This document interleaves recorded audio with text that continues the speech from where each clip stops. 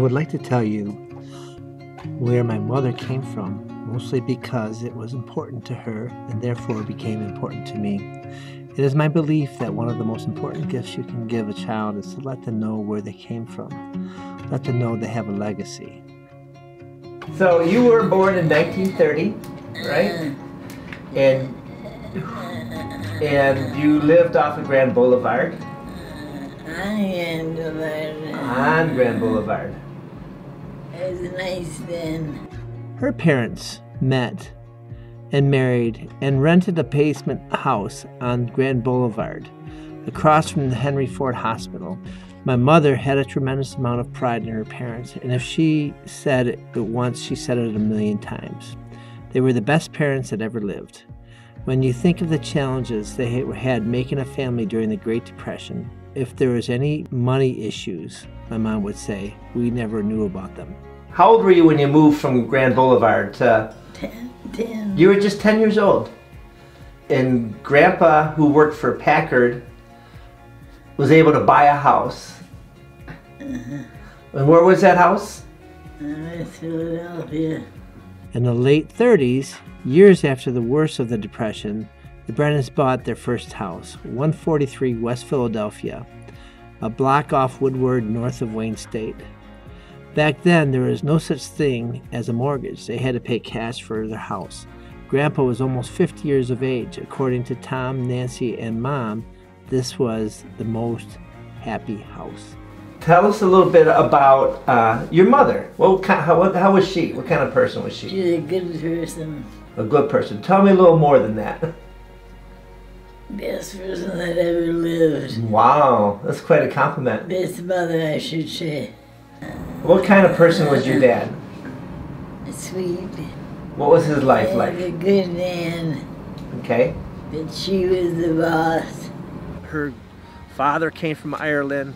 She loved him dearly. I mean, she often say that, best man ever had, God ever made. And then same thing with her mother. She intensely loved her mother, who was sweet, fun, jovial. None of them came from any money, but I think that she learned through her parents that love and bondingship and nurturing is what makes life good. Were you close to your siblings? I think so. They were my best friends. The strong family love the Brennans held for each other set the framework for the following families. They enjoyed and supported each other throughout their entire lives. Life is funny that way. Your parents bring you into this world but usually leave early. You bring your children into this world and then you leave early. It is your siblings that share all the life's phases with you. Together they lived a marvelous life. They relied on each other. So much so that when my mom and my father met, my dad introduced Pat Delaney, who was his younger brother, to my mom's younger sister, Nancy, and then the four of them got married. So when I say I'm close to my cousins, on the Delaney side, we actually share the same 4 grandparents. That's a close family. Where did you meet Grandpa? In a bar. It's good. At church. At church? Yeah. Not factual.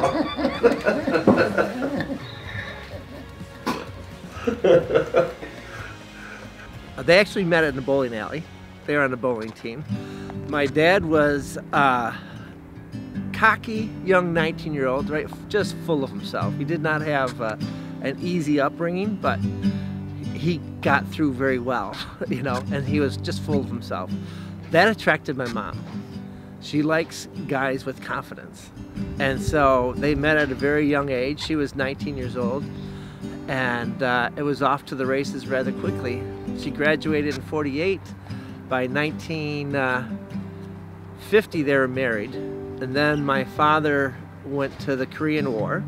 And that during that while, before they left, they had Tim, the baby, who lived with my grandma. and their family, and a lot of love letters that we can share too between them, just because they're just at that very young 19, 21 years old.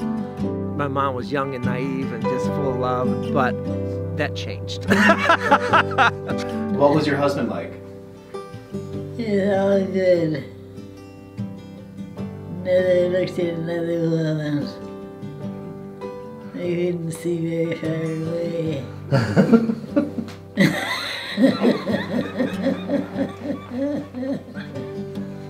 This letter is from my mom. It's dated December 5th, 1950, and it's to my father, Jerry, who is in Korea.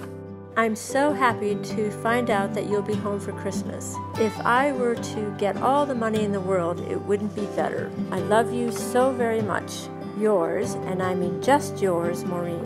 P.S. Get in the mood because I'm going to love you to pieces when I see you. I just want to tell everyone that, what a great mom she was. And she'll ask me to this day, was I a good mom? I go, Mom, are you kidding me? You suck. And then she'd laugh. I mean, and then, oh no, Mom, you're the greatest. And she was. But she still has that sense of humor, that wittiness of her that I just love. I mean, everyone loves it. You have to love her. So my mom is probably what every child wants their mom to be. You realize that once you get older, and all the things that she's done for us, sacrificed herself. She was always put us kids first, no matter what. And my kids were all good. They still are.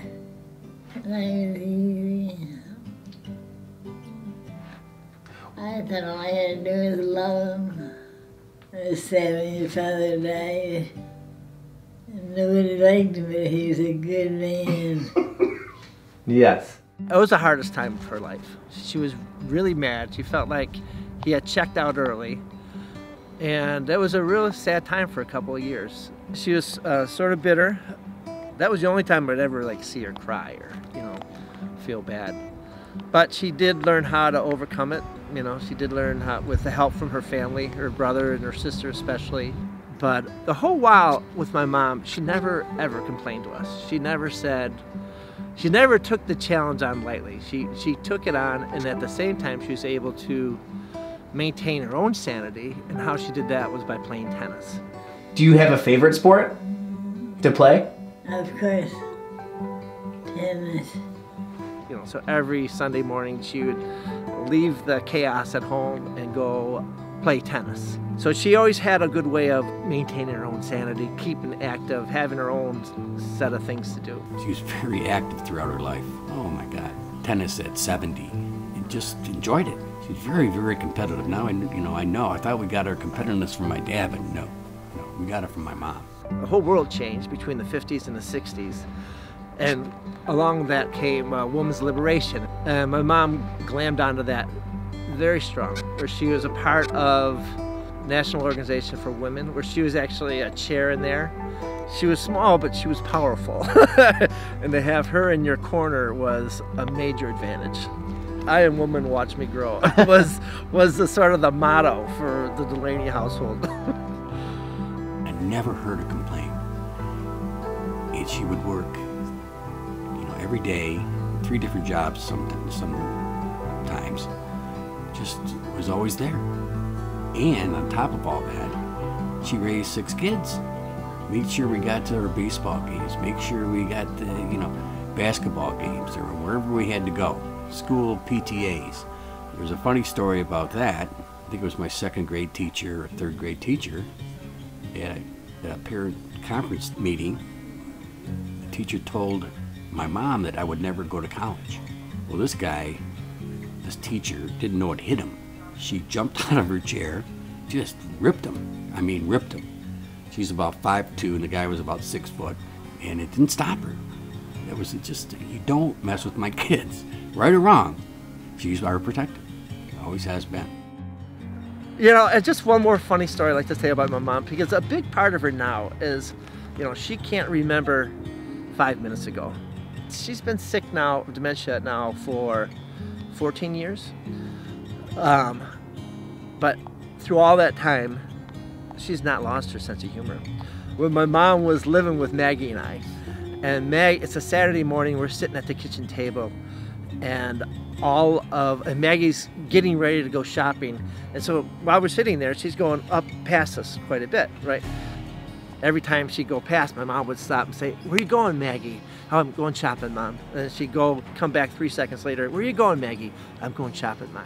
So that went on for like 7 times, right? And finally, Maggie's had enough, and she said, "Mom, I'm gonna have a rendezvous with my secret lover." And this is my mom's sense of humor. She did not crack a smile. She looks at me and says, "Well, I know why he keeps it a secret." So she was just like, she is funnier than hell. I mean, just how she used those words. I know that came from her mother and father too, and her brother and sister. So that's my little story about her. What advice do you have for being a good parent? That'll do it all. I'm going to speak for Maura, Margaret, and Michael John, and all our cousins and everything. She was there too. She didn't just limit herself to us kids. She was involved. That was so important to her family. That was number one. Number one. What about advice for being a good grandmother? I am a good grandmother. I have wonderful memories of very fun Christmas Eves at her house. There was always lots of love and laughs at her Christmas Eve celebrations, and everybody, all our friends, anybody who didn't have a place to go was always welcome.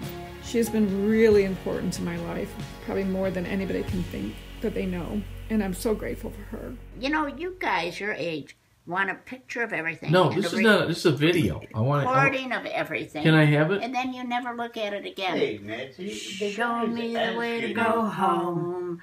I'm tired and I want to go to bed. Had a little drink about an hour ago, and it went right to my head. Wherever I may roam, over land or sea or foam, you can always hear me singing this song. Show me the way to go home. Whew.